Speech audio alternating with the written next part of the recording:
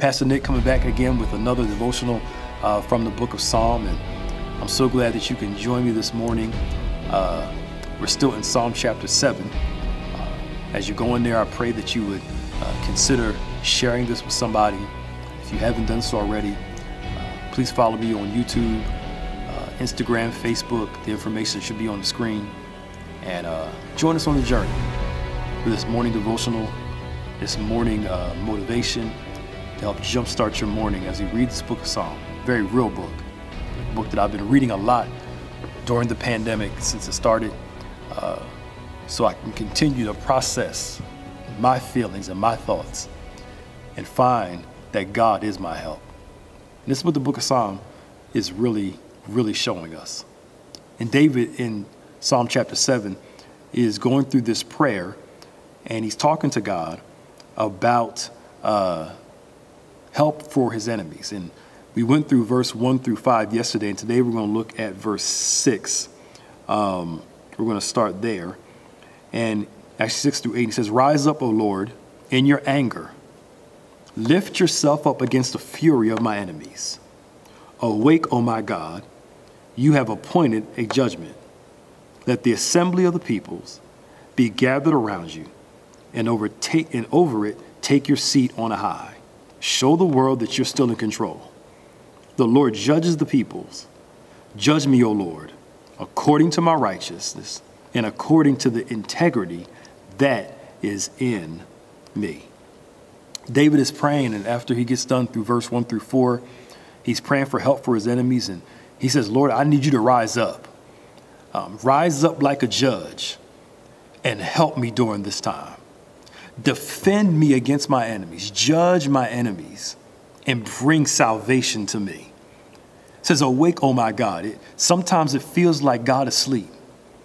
Sometimes it feels like God has forgotten about you. But I want you to know God is not asleep. He has not forgotten about you. He neither slumbers nor he sleeps. He's aware of everything that's going on.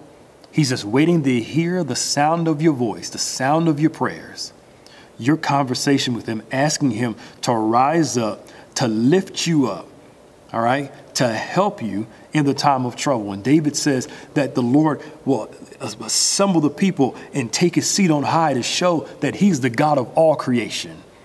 He's the God of the just and the unjust. He's the God of the righteous and the unrighteous. He's the God of all of eternity, and no one will take his place. And let the people recognize that he is the final judge. Paul says, and I hope this helps somebody this morning.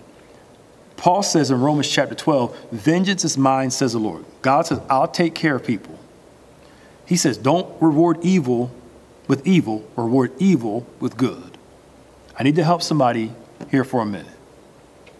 Pettiness can be vengeful. We don't call it vengeance, we call it being petty.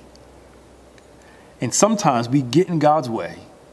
We stop what God's trying to do because we're proving to him that we're not mature enough for him to move, because we're trying to overcome evil with evil. His prescription is, and this is hard, love your enemies. He says, if they're hungry, feed them. They're thirsty, give them something to drink, because in doing so, you heap coals of fire on their head. And watch this. Some of y'all may not like this, because sometimes we want people to suffer, and when you're really mad at somebody, you just want God to take them out. May not be death, but, just do something bad to them. But the reality is God's vengeance may not be the way that we think it is.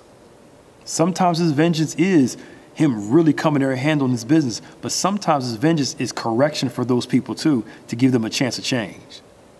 So that everybody can recognize, watch this, that he is the king, that he is the judge. So today when you get ready to go to work, there's somebody that's there that may be getting on your nerves, or somebody that you don't like. God is testing you every single day to see how your character is. Can you be good to those that aren't good to you? I'm not saying you have to be their friend. I'm not saying you have to like the person. What I'm saying is can you love people with the love of Jesus, even when they don't deserve it? Oh, that's hard for some of us.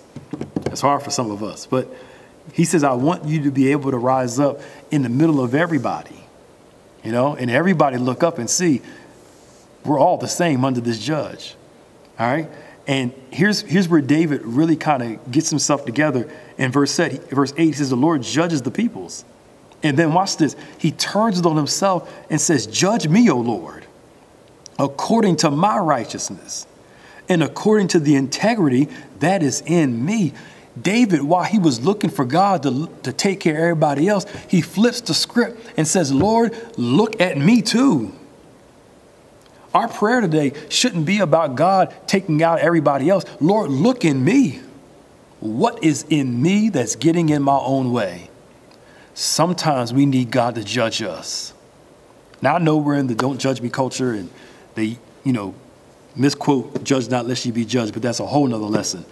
You know, but the reality is that David flips the script and recognizes that I need to have some internal work done. Because here's the thing, y'all. We're praying for God to change the enemy.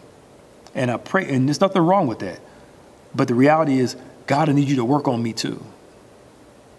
Work on me to the point where what they do doesn't even bother me like it used to. I don't know who this is for, but some of you got a workplace adversary.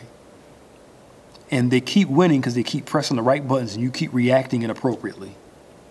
Today, when you go to work, commit to God that you're going to respond appropriately and ask God to work on you so you can respond appropriately to outside and external stressors. Because why? I need God to look intently in me. I'm glad I'm praying for you, but dealing with me is a 24/7 job. I need to focus on me, help others, and focus on me. Help you bear your burdens, but I got to be able to bear my own. And David, as we come to this close, this is where I'll be our prayer today, is, Lord, do an internal look in me. Work on me on the inside, because I need it worked on.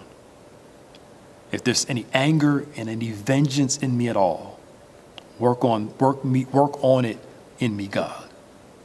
And let me give it to you and let you take care of them.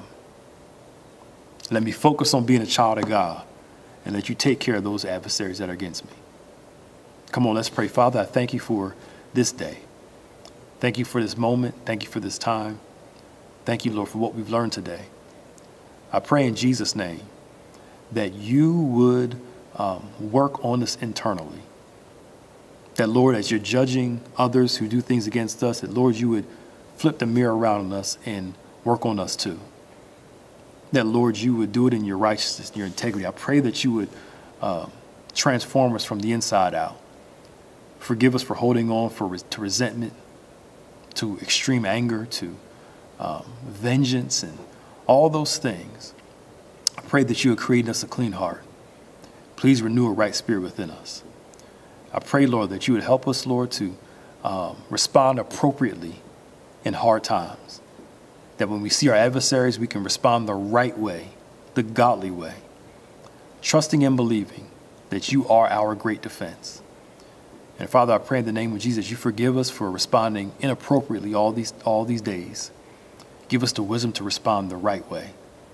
I pray, Lord, that you would hold us up, protect us, and keep us. Bless us on our jobs to be able to manage the stressors and all the things that come along with it, and the adversaries and the snakes in the garden. In Jesus' name, amen. God bless you all. See you tomorrow morning. Again, get somebody to join us on the journey. See you.